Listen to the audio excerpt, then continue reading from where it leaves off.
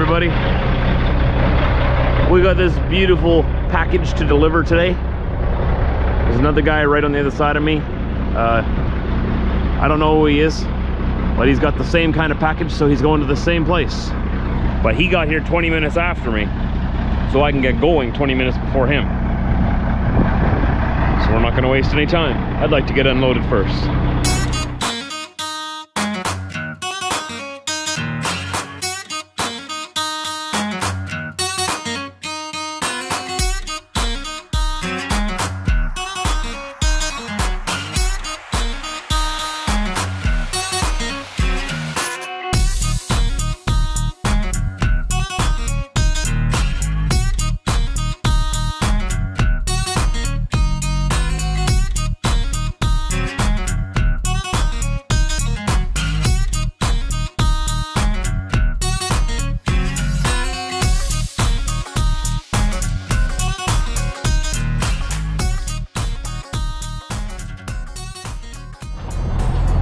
Before we go, just gotta make sure our taillights are cleared off. It was a little snowy last night in some stretches. There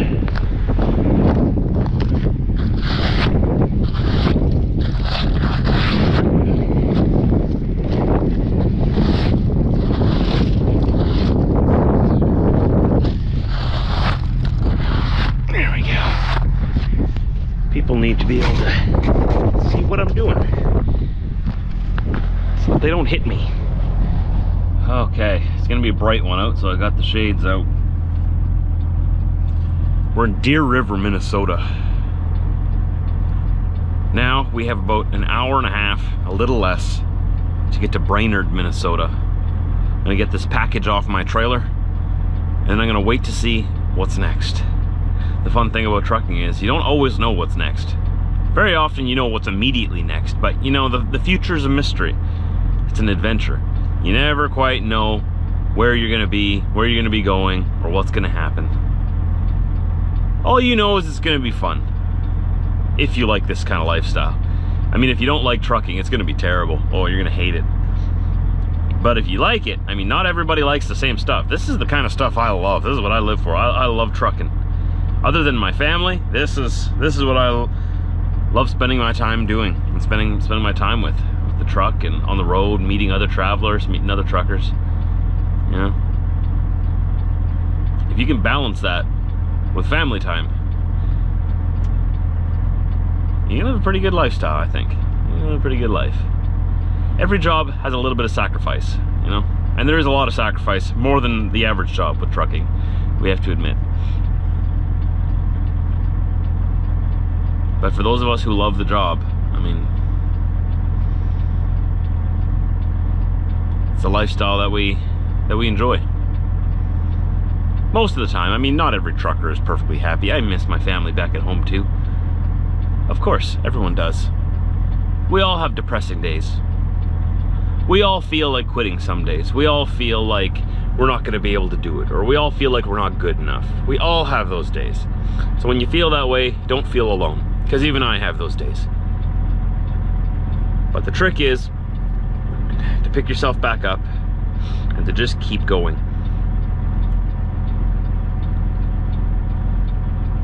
Eventually, you know, you get back home, you see your family, and you feel good about being able to provide.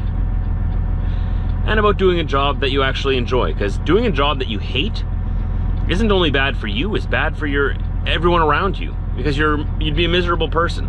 Waking up every day, your whole life, doing something that you hate doing would be very difficult.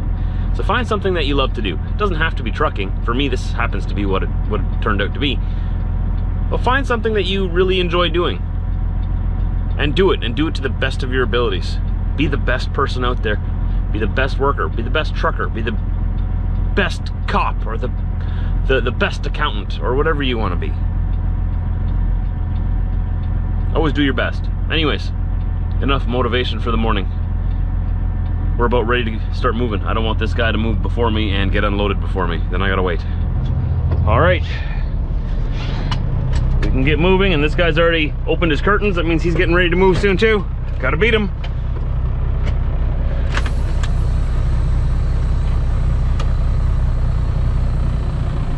sure our trailer's gonna come with us.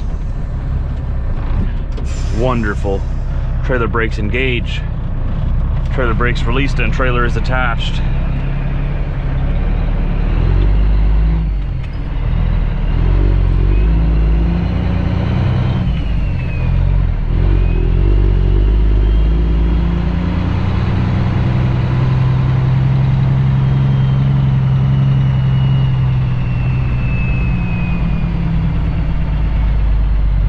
Hi-ho, it's off to work we go. It's kind of nice having such a short commute in the morning, you know? Get out of bed and one step forward, boom, you're at work. Cut out all of that annoying traffic on the way to work. I mean, the most traffic I have on my way to work is when Diesel's with me and he's standing between the seats. Won't get out of my way. But you may have noticed Diesel's not with me on this trip. So we tried that Thunder shirt, right? It did help, but it didn't do enough. He didn't have quite a panic attack like he has in the past, but he still definitely got completely stressed out, became kind of confused. And even when we got him home, it took him a full day to completely sort of recover and start eating properly again and, you know, acting like himself again. So I don't know what's going on with him. I mean, he is an old guy, and I just think that, you know, the trucking life may be something that is not for him anymore. And so I don't think you're gonna see Diesel with me much anymore on the road, unfortunately. It makes me very sad to say that. He's very happy at home though. He's got tons of energy, eats all his meals properly. He runs around in the yard, plays with Chevy, wrestles him down to the ground. He's very happy, but you know, I think there was a good comment in yesterday's video, or the one I released yesterday. It's a couple days ago. You know, Diesel grew up on the road with me. It's all he knew. And he was very happy. You know, when I got married and then he started staying home a little bit more, because he was having a little bit of panic attacks on the road, right? He was stressing out, his anxiety was going up. So I left him at home for a little while, and I think he really, really enjoys his family life at home. And I don't blame him. He deserves that, right? He deserves to have a happy family. He lived with me on the road for 9 years.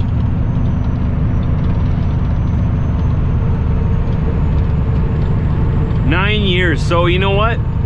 In the last few years of his life, he deserves to have a good family life at home. He's got a good mom, he's got good brothers, he's got a big yard to play around in. I think Diesel's fully retired from trucking. I may take Chevy with me on a short trip here and there, but he's not really a trucking dog either. He's a family dog at home. So it may just be me out here, the lonesome trucker out here on the road. But don't worry, once my kid grows up, he's gonna be born in less than, what, 5 weeks? Holy smokes, 5 weeks. Once they're old enough to come with me in the truck, then I'll have my kid with me on a few trips during the summer if they want to come with me. I hope they do. Because I used to go with my dad on the truck in summertime, and I really wanted to have that experience with my kids too. But you know, it's up to them. If they're not into it, that's cool.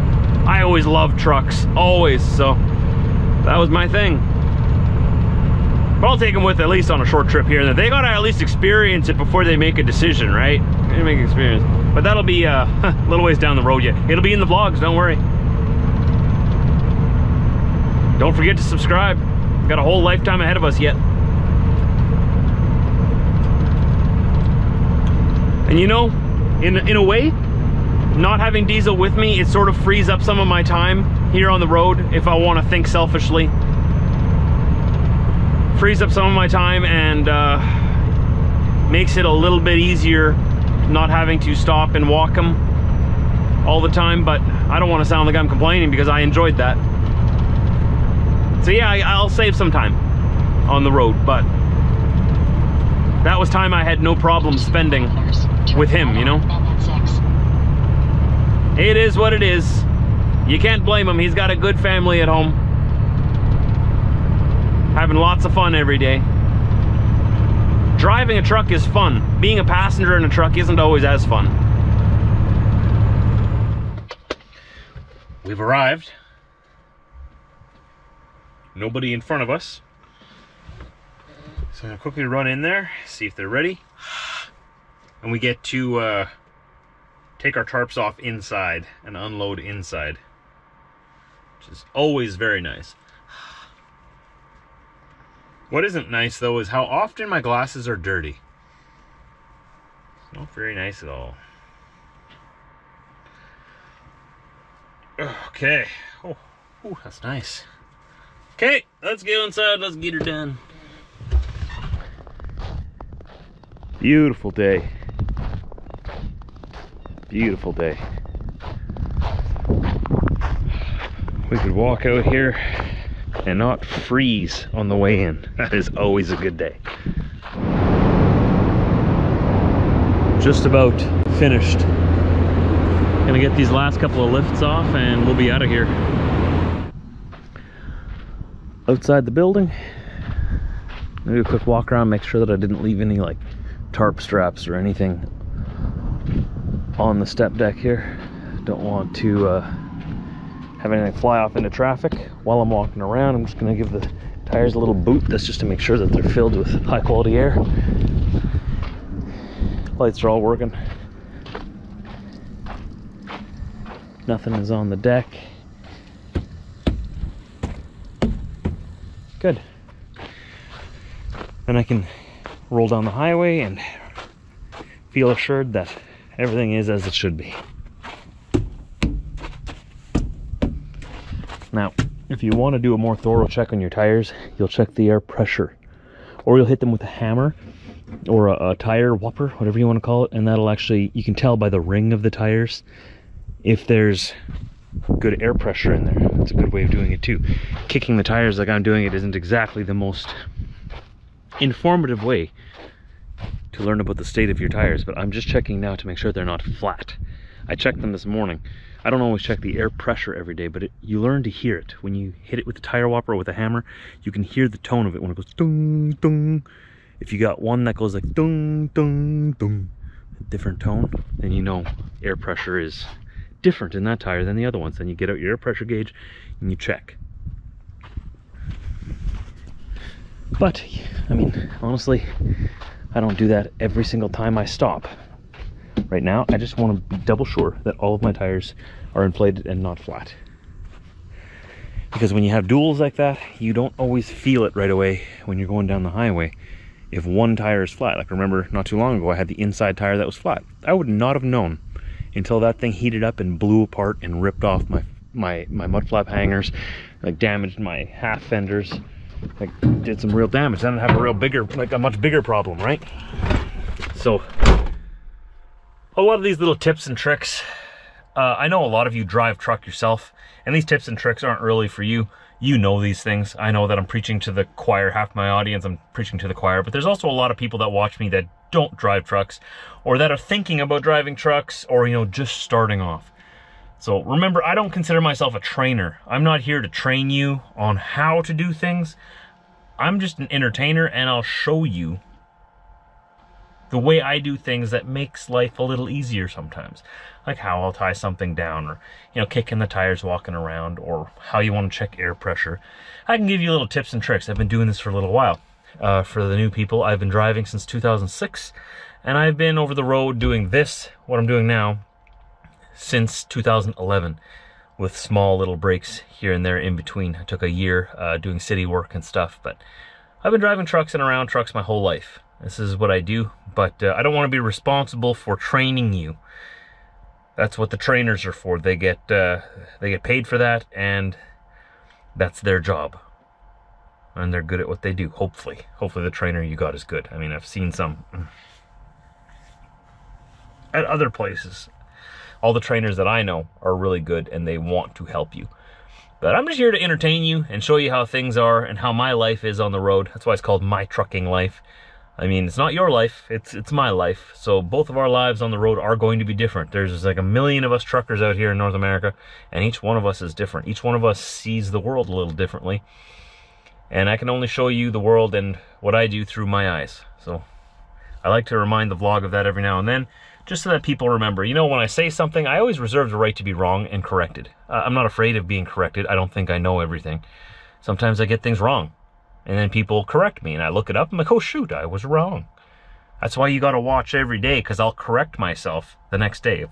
If I said something that wasn't quite correct the day before, depending on what it is, I mean, I could always go in there and cut that out, but I'll most likely correct myself in the next day. But I try to stay away from the training topics and stick more to the showing you, look at the world, isn't it beautiful? Look at this truck, isn't it beautiful? Look at that truck, isn't it beautiful? Look what I'm doing. Look what I can do. Okay.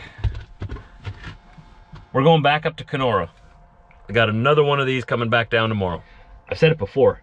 This place here is like my favorite place. This is one of my favorite runs. It's simple, it keeps me close to home, and on both sides, the guys are just great. The shippers and the guys who load my truck, the receivers here are great guys. I love sitting here and just chatting with them. I mean, if we didn't have stuff to do and have work to get done, I could sit here and chat with them all day.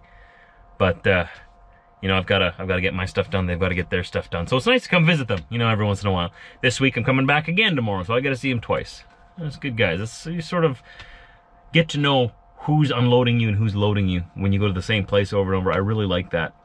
And since we get to tarp this with the big machine up in Kenora, and then here we get to untarp indoors, it's the best possible tarping situation you could ask for. I mean, tarping is never exactly ideal. You do it because you have to and because it's requested, right? It's not like we wake up in the morning and we're like, yeah, I can't wait to tarp my load. Can't wait to roll up these tarps, then lift these 80-pound tarps up onto my deck. Woo! No, we do it because we have to. But when you have a situation like this where you get to do it inside, oh, it makes life so much better. And it's actually pretty enjoyable. You know, you want to do some physical work. You don't want to just sit in your seat all day. So this gives you the physical work you need, gives you the exercise you need, while still keeping you out of the elements and out of the cold, out of the rain. I really appreciate that when they do that for us. It may seem like we have an easy job. Oh, all you do is hold a steering wheel all day. You know, that's how some people treat the job, that's for sure, but that's not the way I treat the job. There's a lot more to this job than just holding a steering wheel and keeping the rig on the road. I mean, that might be the most important part, is keeping it on the road. But there is so much more. Especially on flatbeds. That's why when you get into trucking, if you're new and you're starting off, I would recommend start off on vans. Just easy, just a dry box. You know, get to know the feel of the truck. Do that for a year or two, through all the seasons. Get to know the feel of the truck and how to drive the truck itself, how to become good at driving it. If you can drive a manual, it's even better. That's a good skill to have. Even though a lot of trucks nowadays are coming out automatic, I like manual better. Gives you a lot more control over the truck, especially in deep snow and stuff. You know, start on that. And then you maybe reefer. That adds a little bit of responsibility, right? Because now you don't just got a dry box. Now you have a temperature controlled trailer behind you, and you have to make sure that that thing stays at the proper temperature. That's not something I have a lot of experience in. I'd try it one day, but maybe we'll get a reefer division one day. Who knows? Maybe we'll buy out a company that has a bunch of reefer contracts, and you know, we'll start doing reefers. I think that'd be kind of an interesting experience. It's like dry van with extra responsibilities, right? And loading and unloading is a bit more of a pain on reefer, because you got to make sure your trailer's clean, and they often only load you or unload you in like middle of the night, and like after God and all his angels are sleeping, they want to work. So, but after reefer, you know, you can get into flatbeds. And once you get good at the basic flatbed stuff, you can do more specialized stuff. And then you can do wide loads, oversized loads, and you just keep building up your resume, keep building up your experience. And once you get to, and don't rush it. You know, I've been doing this, like I said, like what, 15 years now? Something like that? I'm learning something new every day. I have the rest of my career yet to keep learning. And once I'm done, there'll still be things that I'm learning after I'm retired. I'm like, oh, I never thought of that. You know, 40 years of trucking. That's a way better way of doing that. Always keep your mind open. I'm not better than anyone else. I'm not better than you. I may have a little more experience in some areas, and I may be better at specific tasks because of the experience I have, but you probably still know a lot of things that I don't know. Maybe you're not a truck driver, maybe you're a doctor. Well, you're definitely better than me at doctoring, at being a doctor, because can you imagine? Or a surgeon. Oh, like thinking of like all that. Oh, I would not be a good paramedic or doctor. I can't handle human blood for some reason. Animal blood is fine. Oh yeah, that's fine. But once it comes out of a human, and you see like, I'm not supposed to see the insides of people, okay? That's why we have skin wrapping it up and holding it inside. We're not supposed to see that. So my wife, y'all knew where this is going. My wife's getting a C-section for our first baby. And I'll be there. I'll be right there. But I don't want to see that part of it. I'll be standing right by her head. I'll be keeping her as calm and comfortable as I can. But when they do the surgery, keep the curtain up, Doc. Show me the baby when you got the baby, okay? I want the baby. I don't want everything else. That is not supposed to be for my eyeballs, okay? That's good thing they're professionals, and it's a pretty simple surgery, and they're good at what they do. And I don't think my wife has anything to worry about or fear, and everything will be perfectly fine. It's just, I don't like seeing blood. Okay? We all have our things, all right? I'm not perfect. Not the manliest man, I guess. A little bit of human blood and I get all, whoo. That's just me, though. So I wouldn't make a good doctor or a surgeon. So thank God for you doctors and surgeons out there. Shout out to you. If you're a doctor or a surgeon, leave me a comment down below. Thank you for what you do. Thank you. Because I couldn't do it. So I'll make you a deal. When you need stuff, I'll bring it to you, okay? And when I need to be fixed, I'll come to you, okay? Deal? Right on. Let's get moving. Let's go back to Kenora. Kenora's not getting any closer. Turn right in 60 meters. This guy was about to leave and he cut in front of me as we were leaving. Hope he's not going back to the same place I am. I don't want to follow him all the way up. International Falls that way. Ding dong to you too.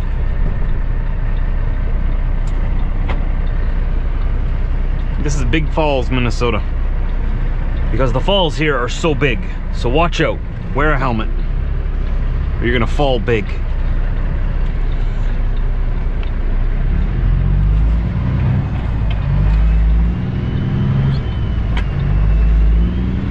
Continue on this road for 45 kilometers.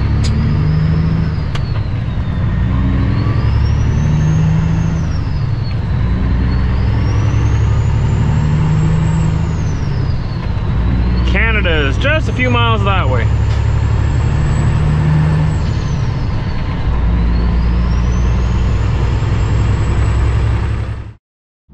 We made it back across the border. Just left Fort Frances, Ontario. We have 212 kilometers left to go. It'll be dark by the time we get there. I'm going to fuel up a little bit in Kenora just so that I can get back down to the US. I'll fuel up my tanks completely there. So I got to Kenora and I put in 150 liters of fuel, or 39 US gallons. Now we can round it up to 40, just for an even number. And that gave me just over a half tank. Now the weather is supposed to be very mild throughout the whole next week. The 10-day forecast looks amazing. I'm not worried about it getting too cold. So I'm just over half a tank now. I'm going to get down to Minnesota tomorrow. I'm going to fuel down there for a cheaper price. Up here, we're paying about $1.99, $2 a liter Canadian for fuel. In the US, with the exchange rates and everything else included, they're paying $1.59 per liter Canadian of fuel. So I'm saving almost 41 cents approximately. About 40 cents per liter. I put in 150 liters here. Tomorrow when I get down there, I'm probably going to fuel up for about 500 liters. If I know my truck, let's be conservative and say 400 liters. Okay, it's probably going to be more than that, but you know, if I'm saving, let's say 40 cents per liter, and I'm buying 400 liters, that's $160 I'm going to save by fueling down there tomorrow. So you can add that onto my pay. It's like getting an extra free $160 tacked onto my check. This is a for-profit operation, everything I'm doing here, all right? I have a family to support. We got a new baby to support. Have I mentioned that yet? I mentioned it in every vlog. I'm very excited. I have to support my family. I have to put food on my table. I'm not running a charity. This truck is not a charity. It's not a non-profit. This is a for-profit operation, and if I'm going to make more money by fueling up down there, that's exactly what I'm going to do. End of story. Thanks for watching my vlog today, everybody. I had a lot of fun. Tomorrow, we're going to be going back down to the U.S. to Minnesota, visit our wonderful friends down there. They're very, very kind people. Can't wait to go and visit again. And then we'll see what we have on the plate after that. So we'll be up here first thing in the morning. Thanks for watching. Don't forget to subscribe, hit that like button, and we'll see you tomorrow.